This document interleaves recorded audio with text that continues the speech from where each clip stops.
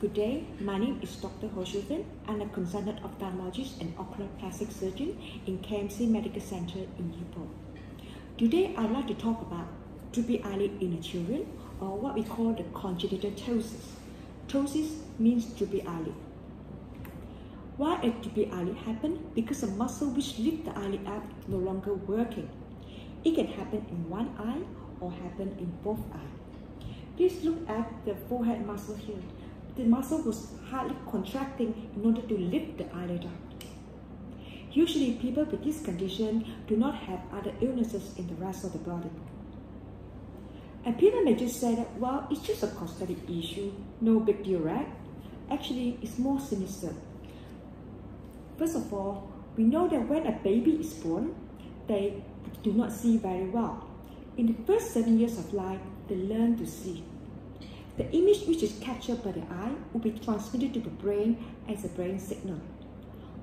If the ptosis happens, there will be less image capture, less signal to the brain, and with time, the brain may even stop to receive any signal coming from that part of the eye.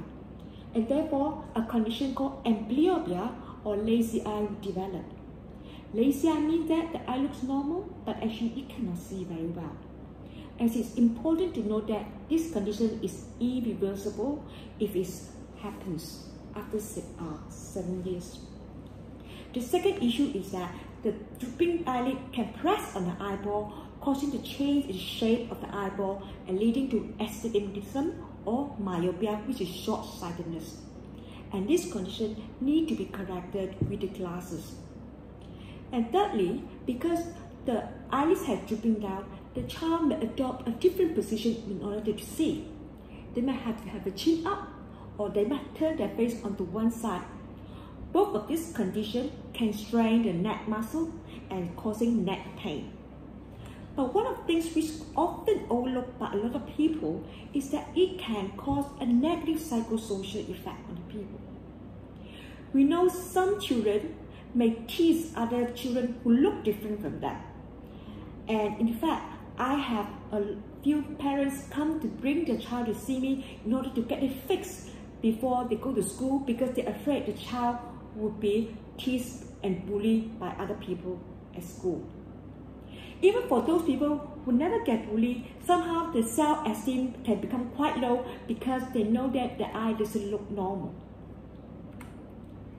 And thankfully, there are some effective management for this condition.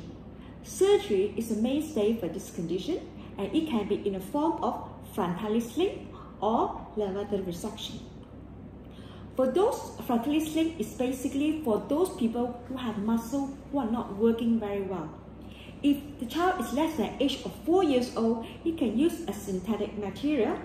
But if they're above the 4 years old, they can take the little muscle from the thigh to lift it up. And for those who have relatively good muscle function, we will cut the muscle to make it shorter and make it stronger.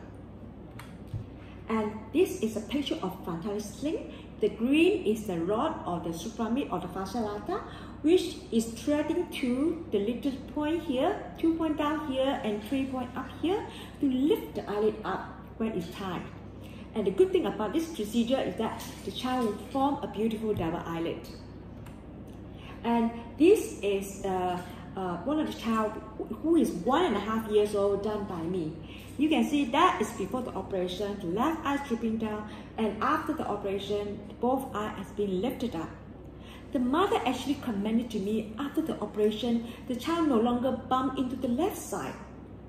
And it's quite important that the parents are aware patients with this condition will not come to tell you that they cannot see, because they've never seen that before in their life, so they do not know what they cannot see and what is normal.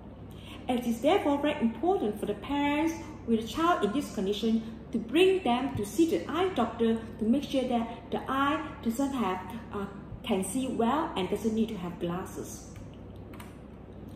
And this is a child with both droopy eyelid and he's not looking down. That is the best looking up that he can achieve.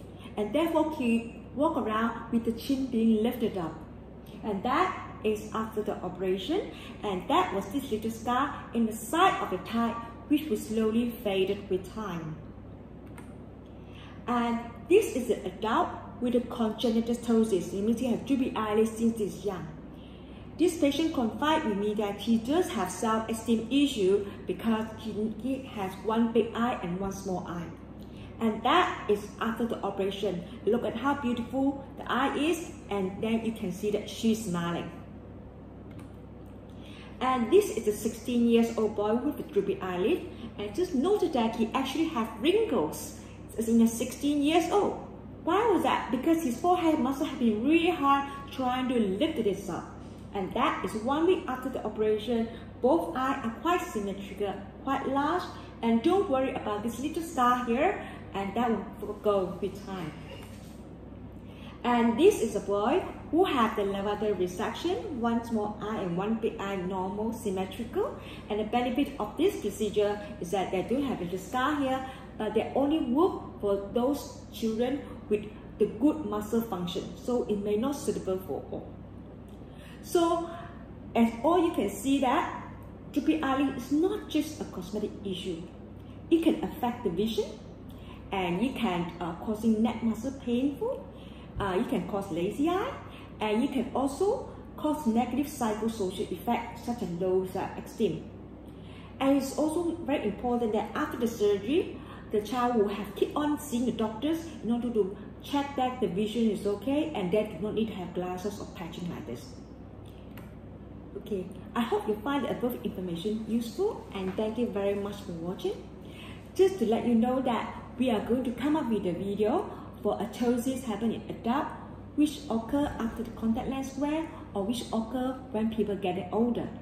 So please stay tuned, and if you like our video, please go to the website, go to the web page, and press like on the Facebook. And thank you very much. We'll see you then. Bye.